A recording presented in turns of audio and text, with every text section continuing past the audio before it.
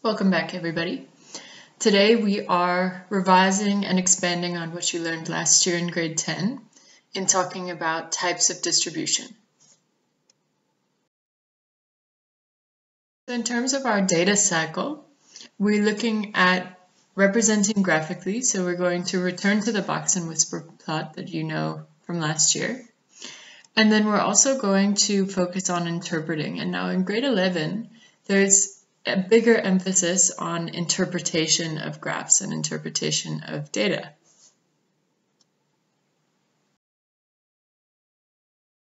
When we talk about skewness, to me, I think if something's skew, it's like if there's a picture on the wall that's off balance, you know, it's crooked. And it's the same thing when we talk about skewness in the data. So skewed data is data that's imbalanced. And this is caused by outliers. What an outlier is, you learned about it in grade 9.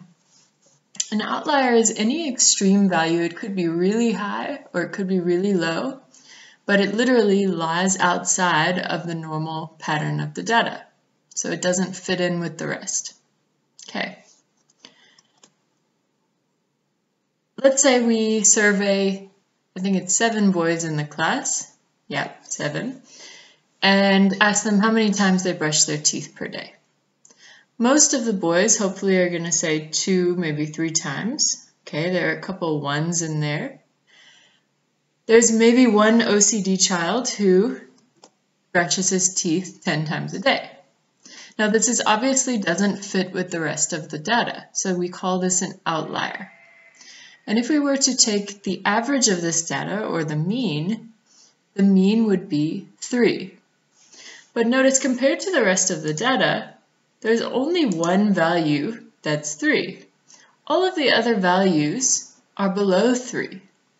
So this 10 is causing the mean to be higher than most of the rest of the data, and that's creating what we call a skewness in the data. Okay, the outlier is causing the data to be imbalanced. Let's look at another example. If we look at marks on a test, we can see that on this test, now these are already arranged in ascending order. We can see that somebody got a 10 while the rest of the class got sort of in the range of 60, high 60s, low 70s. So this 10 is obviously not fitting with the rest of the group. So we call this an outlier. If we calculated the mean for this class, including the 10, we'd find that the mean score was 61. But we can see that 61 would fall between these two numbers, so it's much lower than the majority of the data. So this 10 is causing the data to be skewed.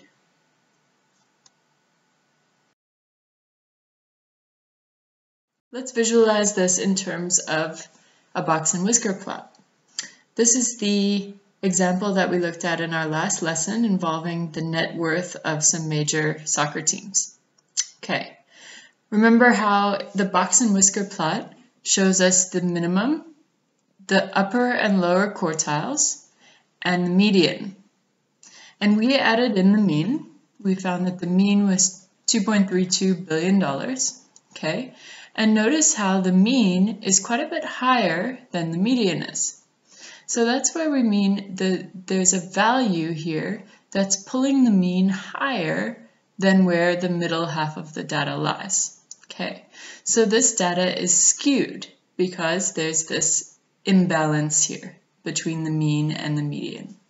And that's how we figure out skewness. We really just look at the mean and the median, and we see where the mean is relative to the median. This tells us how the data is distributed or how it falls around these two measures of central tendency.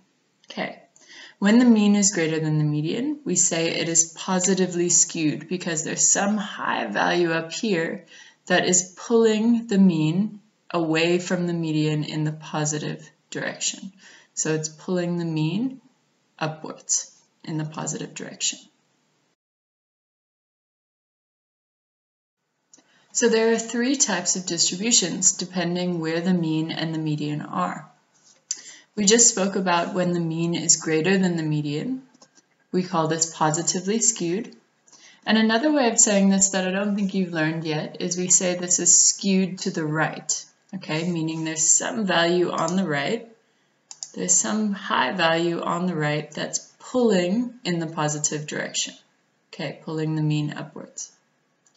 We then have the opposite situation where the mean is now less than the median. In this case, there's some low value that's pulling the mean downwards. So we say that this is negatively skewed or skewed to the left. There's some value here on the left that's pulling the mean in the negative direction. And then if the mean and the median are pretty much equal, we call this symmetrical, meaning that the bottom half of the data and the top half of the data are pulling equally so that the mean and the median are pretty much the exact same. We call this symmetrical. Here's our first example, and I've worded these questions exactly like your homework tonight. The following table shows the marks out of 35 on Friday's trigonometry test for a certain grade 11 class. It may or may not be my class, I'm not going to lie. So, represent these marks in a box and whisker diagram. Okay, let's go through the box and whisker just to make absolutely sure that you know what you're doing. Right. Remember that first, in the box and whisker diagram, I need my max, my min, and my 3 quartiles. So, to work out the 3 quartiles, I need to put the values in ascending order. Then I need to count inwards. There's not too many values here, so I can literally just cover up the numbers from the outside working in until I get my middle values. I get my median, or my quartile 2, as 18.5. It has to be the average between those two middle numbers. And then again, quartile 1 is the median of just this first half of the data. So from 3 to this 18, I start counting inwards, and I get that quartile 1 is between 15 and 16. Sorry, between 15 and 17, or 16. The third quartile, do the same thing to the top half of the data from 19 to 32, and counting inwards, I land up between 21 and 22, which is 21.5. Okay, my box and whisker plot. Remember that you need to draw a proper number line labeled with regular intervals. I've chosen an interval of 5 here, but you could have chosen 2s or even 1s if you want to get down to that level of accuracy. Then you need to draw the box and whisker and label each value. The reason for this is that if your number line doesn't show all the values, then it's not going to be easy to read what this value is unless you label it.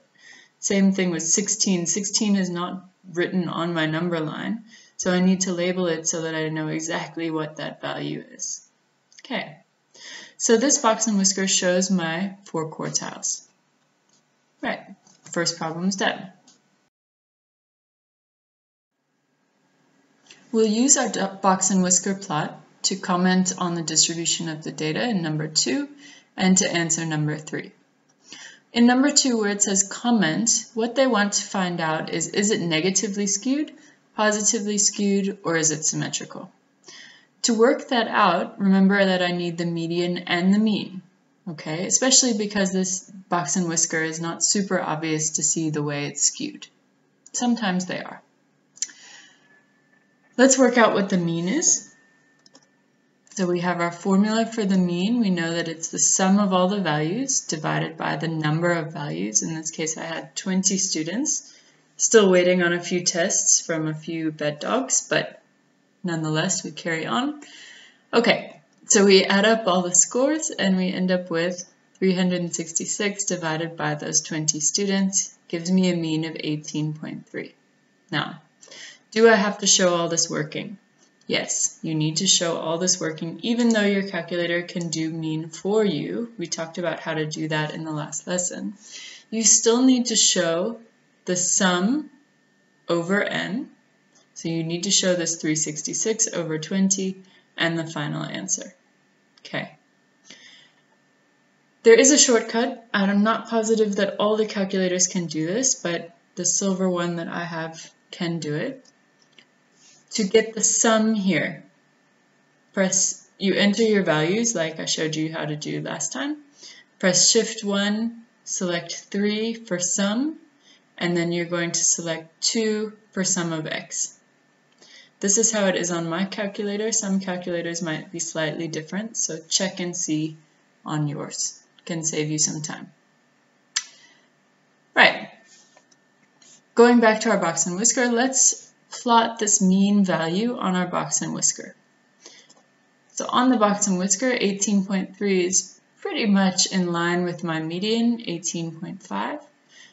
So we said that when the mean and the median are about equal, I'm going to call it equal because it's really, really close, all right?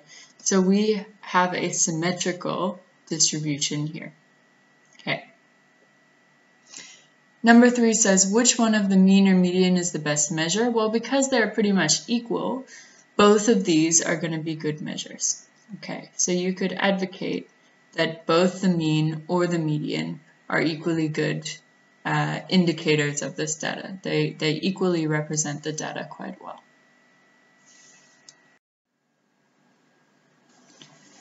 Our last example today focuses on the speed at which motorists traveled past a school on a specific morning. This is not our school, this comes out of the textbook. But some of you might relate to it if you've ever feared for your life when you're entering the school gate. Right, so draw a box and whisker diagram. We now should feel quite confident in doing that. So let's skip ahead. Our box and whisker diagram is going to end up looking like this. In this example, they've chosen intervals of 2, so the number line is going up by 2s. But because we're going all the way from 18 to 82, you might even choose to go up by 5s or 10s or whatever. That choice is up to you as long as you do it consistently with your ruler spaced out properly. Okay. So comment on the distribution of the data. Now, this one is a little bit easier to see. Okay, so we can actually comment on whether it's negatively or positively skewed just by looking at the box and whisker. Right. The majority of the data, remember that the box represents the middle 50% of the data. So that means that from here all the way to the top is 75% of the data. So the majority of the data lies above 49, and there's a small portion that lies in this segment. Okay. What that means is that there's some value down here that's pulling down the rest of the values. So this is an example where our mean is going to be pulled down by these few values at the bottom. And we call this negatively skewed. Okay, so we can, without determining the mean, in this example, because the box and whisker is quite obviously shifted, we can go ahead and answer that it's negatively skewed. Then it says, without calculating, state whether the mean is more or less or equal to 64. Well, we know that because it's negatively skewed, this 18 is pulling down the mean, so the mean is going to be somewhere less than 64. So the mean is going to be less than 64. But let's just work out the mean because we can do it in our calculator quickly, and we have some shortcuts to do that. Let's just do that quickly. So the mean, I take the sum, which I just showed you how to do in the calculator, divide by the number of values, and I get a mean of 60.2 kilometers per hour. Okay, so I can see now that this is definitely negatively skewed because the mean is lower than the median. Okay, the last one says, which measure of central tendency best represents the speed at which the motorists traveled? The measures of central tendency, mean, median, and mode. You're almost never going to use mode unless, like, let's say you have 100 values and all of them except one are the same. Then the mode would be a really good representative. But otherwise, you're going to look at either mean or median. Okay, now, let's say that you were using the mean. Does this mean really represent the data very well? If you, let's put it another way. If the headmaster says the average speed of people going past our school is 60.2, That's not really accurate, because actually most of the motorists are going faster than that. So if you reported this, if the headmaster reported this, this would actually be sort of dangerous, because people would think, oh, motorists aren't really going as fast. Okay, so the median in this case is a better indicator of the data, because it really does reflect the majority of the data better, and it's not as affected by this outlier at the bottom. Right. So anytime that your data is skewed, or I shouldn't say anytime, most times the data is skewed, the median is going to be a better indicator of the data. If you want to look more at this, or you're confused about how to do the box and whisker, this came from page 314 in your textbook, and they show very nicely how to work out the quartiles, so you can look there. For homework, you're going to do page 317 to 320, A, C, D, and H. And then if you want extra practice with this, do B and I. In a couple lessons, we're going to actually come back to this idea of skewness, but we're going to look at it in terms of grouped data and histograms. So we're going to see that there's a relationship between the box and whiskers we just talked about and what it looks like on a histogram. Little preview there. All right, talk to you next time.